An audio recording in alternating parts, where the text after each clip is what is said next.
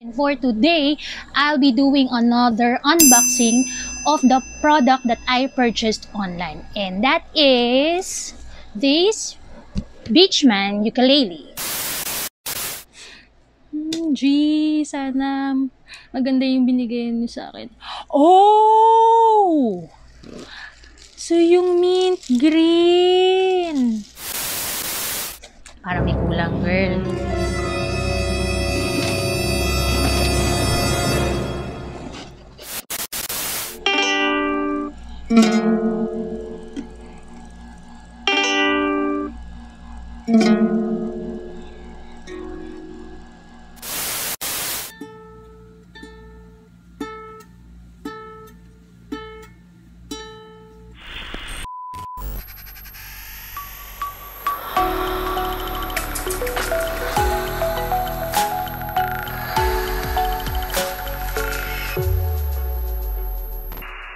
Happy MOMday everyone! Welcome back to my channel. This is Momshie Sophie, and for today, I'll be doing another unboxing of the product that I purchased online. And that is this Beachman Ukelele.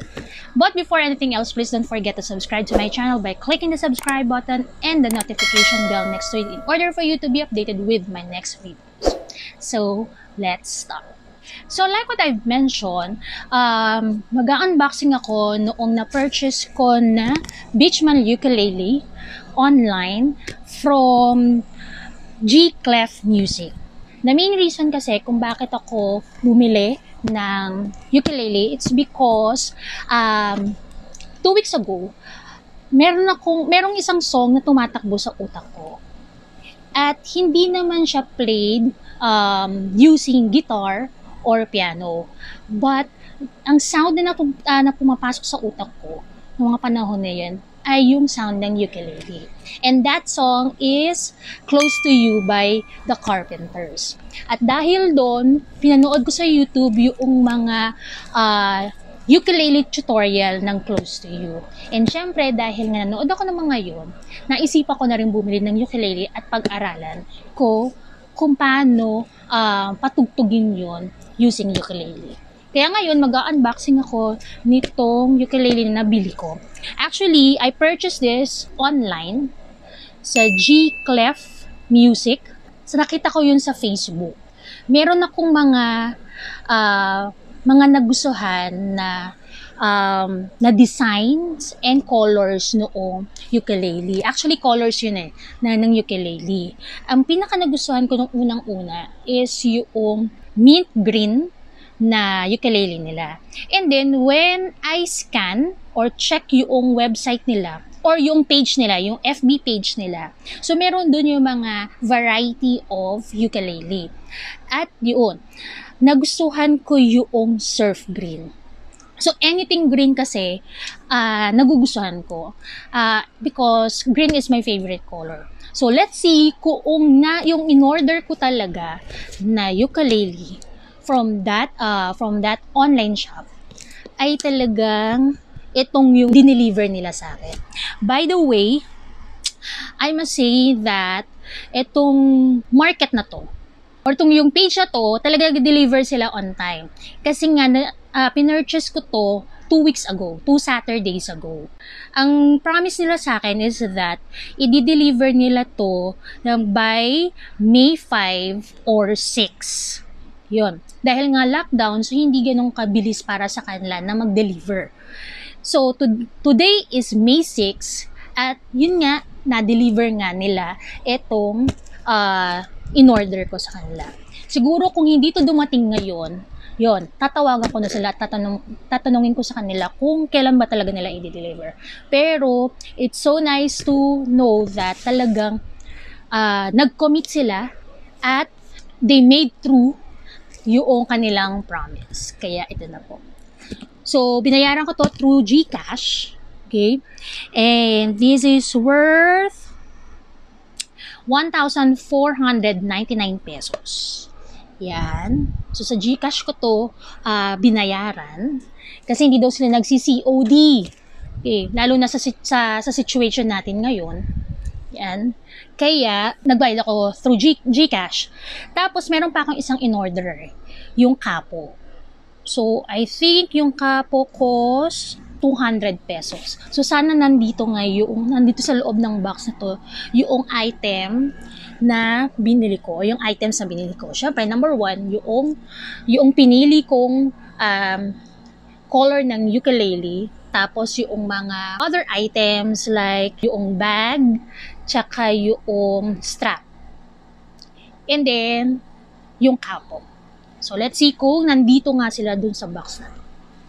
So, actually, hindi pa ako nagsasabi doon sa seller na natanggap ko na to. Kasi sabi ko sa kanya, iba-vlog ko to. Tapos, yun, siguro, by the time na natapos ko na tong vlog kong to, na-edit ko na tong video na to, ay, doon ko lang siya i-update. Tapos, itag ko daw sila para dito. So, yun. Ngayon, kailangan ko ng pambukas. Meron kang pang dito. Actually, wala po ako dun sa sarili kong kwarto. Nandito ako sa kwarto ng kapatid ko. Kaya yung mga gamit niya yung gagamitin ko. Sobrang init po kasi ngayon. Ramdam na ramdam nyo ba yung init ngayon? Antindi ng init. Kaya nandito ako ngayon. In-invade ko yung kwarto niya dahil may aircon. So, maraming salamat, Maris, sa libreng pa-aircon. Okay, so ito yung item na nabili ko. Yan. Beachman Ukelele. So, there. Yun. Tapos, yan. So, inside this box, ayan. So, meron siyang, may pa-message pa, oh. Enjoy your uke. Love, G. There. Thank you, G. Thank you, G. Clef. Okay. Ito yung bag niya. Cliff on. So, meron talagang bag. Yeah. Diba? Para at least, kapag dadaling ko to somewhere, yan. Ano na siya, naka-backpack na siya. Diba? And then, ito yung strap niya. Okay. Check ko muna yung strap, ha. Mamaya na yung Mamaya na yung ukulele. Ito muna strap. Yan.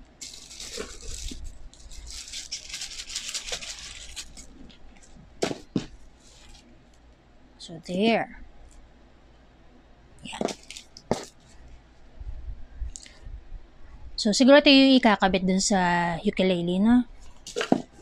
Yan. Yung ganitong strap. Tapos, meron siyang ito. Meron siyang ganitong string. So, pag-aaralan ko na lang kung para saan to at paano siya ilalagay. So, yun na. So, excited na ako para dito sa akin na purchase na ukulele. Ay, ginakabahan ako, promise. Diba? Sana hindi to epic fail. G, sana maganda yung binigay niyo sa akin. Oh! So, yung mint green. Okay. Ito actually yung unang-unang nakita ko. Pre-order ko kasi talaga yung surf green. Pero sabi ko sa kanya, kung ano na lang yung available, kung surf green ba or itong mint green na to. Wow. Yan. Wait, ang hirap talaga mag-unboxing kapag ano. Yung isa ay hawak-hawak ang camera. There.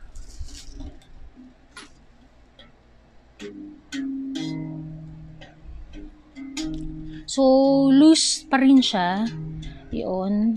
So, ang advice naman kasi sa akin is that mag-download ako ng app sa cellphone para matono ko siya. Actually, hindi ako marunong mag-play nito. Marunong ako ng gitara pero hindi ng ukulele. Kaya pag-aaralan ko pa talaga siya. Ngayon ang question is Shucks. Totoo ba to?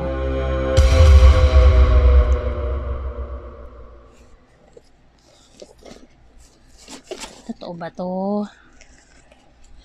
Kasi may dalawang dala-dala si si Ryder eh.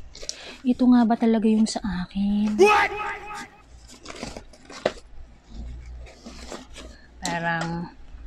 Parang may kulang, girl.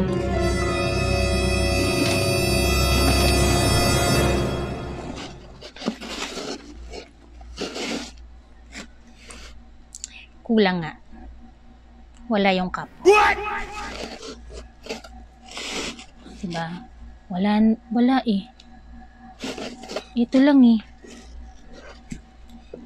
Tsaka ang tanong, ito ba talaga yung order ko? Though, isa talaga to sa choice ko. Actually, kaya nga ako bumili ng ukulele is because nakita ko to. However, wala si Kapo. So, yun po. So, as you can see, Momshies, wala po yung in-order ko na Kapo. Andito lang po yung ukulele. Yung strap niya. Tapos ito, a piece of string. I'm not sure kung para saan siya. Tapos itong bag. Though hindi ito actually yung na-visualize ko na bag. O yung ina-expect ko na bag. Dahil iba kasi yun dun sa picture. Yun. Para kasing tote bag yung nandoon sa picture. Tapos, yun. So, yung Kapo na binili ko na 200 pesos ay wala. Ayun. Tapos, ito ay yun. So, itutono ko pa siya. Okay, yun. So, sige, kukontakin ko yung seller. Tinang ko kung ano yung magagawa niya. Kasi nga, diba nga sabi ko nga, hindi ko pa siya na-update tungkol dito.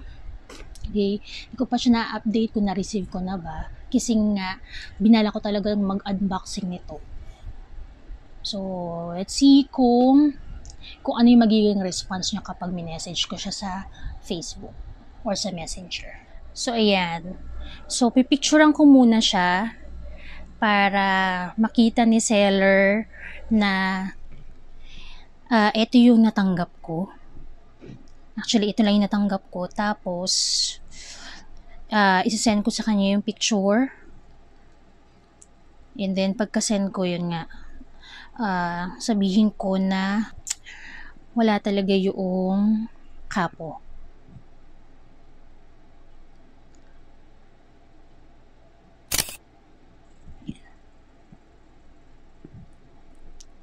So, ito yung picture na isasend ko sa kanya. Kunan ko pa ng isa pa.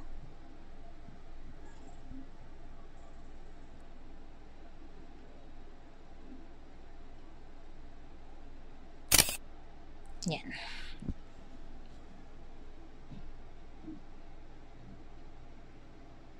So, yan. So, i-message ko si seller ngayon sa Messenger, sa FB Messenger. Tapos, papakita ko muna sa kanya yung mga pictures. And then, tatanungin ko siya kung bakit yun yung na-deliver instead of surf green. Though, okay lang din naman. Okay lang naman sa akin yung color. As long as green yung color, okay lang naman yun. Kasi sabi ko naman, either of the two. Itong yung green na yun or yung mint green or yung surf green. Okay lang naman siya. Or, at saka, message ko rin siya kung bakit wala yung Kapo. I already sent them the message. I already received them this morning. Then, ito yung nasa picture. Itong mga receive ko. And just unboxed it tonight. The color is different from surf green, but it's okay because I still like it. However, the Kapo that I also ordered and paid isn't included. And the bag is different from what's in the picture, but it's also okay. Can you please send to me the Kapo that I ordered?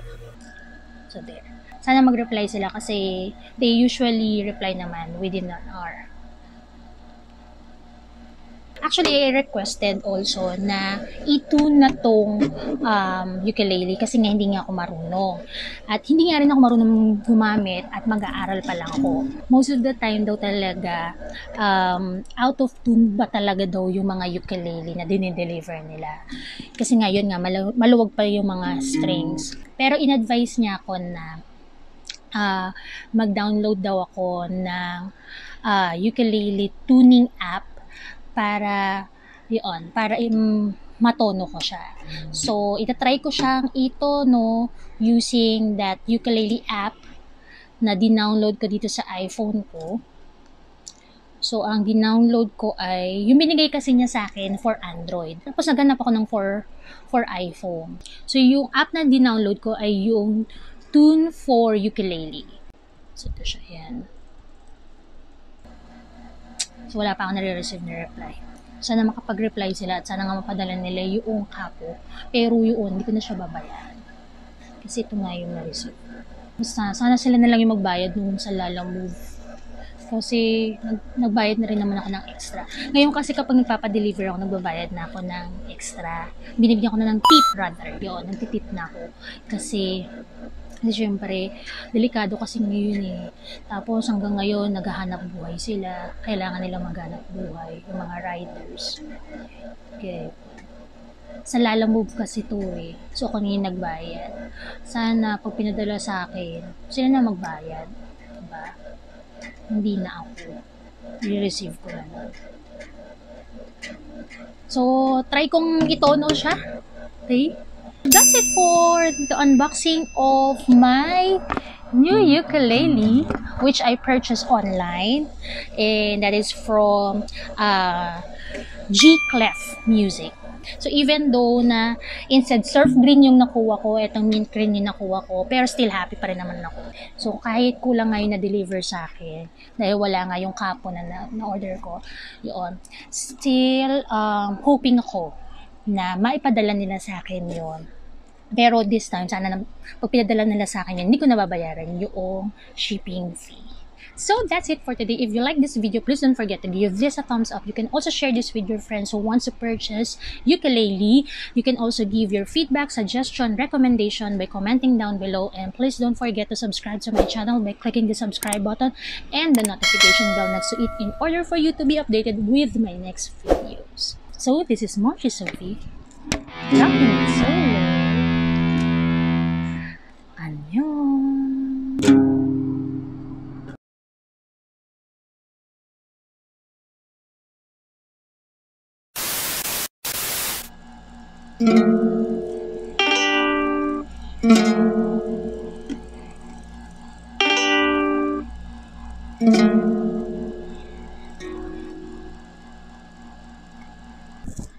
So, ito yung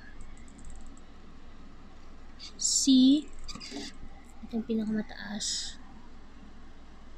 Ito yung G. Tapos, ito yung E. Ito yung A. Ganyan siya. Tingnan ko ha. Dapat same tone. Sa C.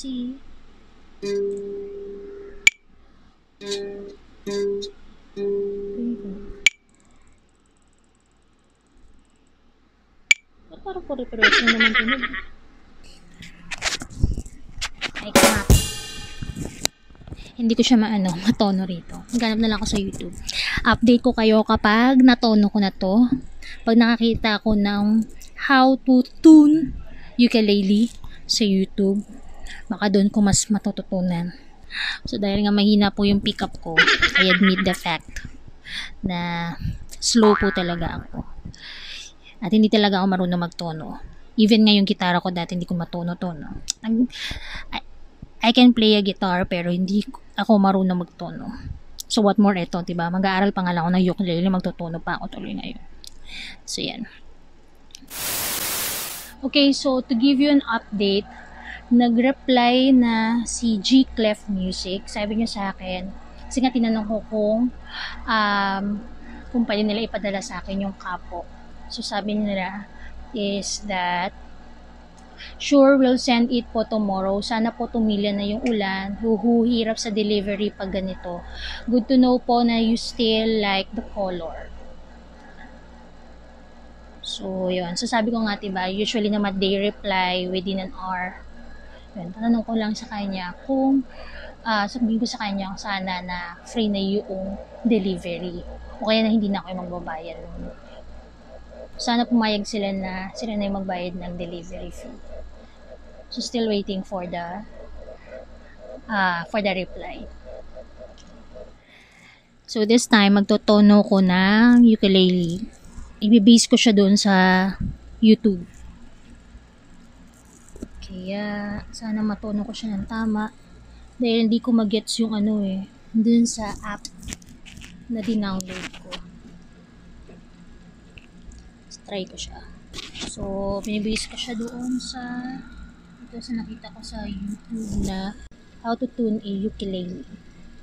Ukulele tuning video. GCEA.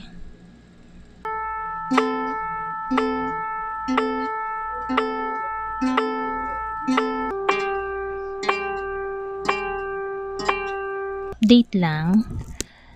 So, nag-reply na CG Clef Music. Tapos, diba tinanong ko nga, sana po hindi na ako magbayad ng delivery fee. Ayaw po, kami na po dun. Don't worry. Yay! Thanks so much. So, there. So, hintayin ko na lang tomorrow yung kapo. One debt to society later.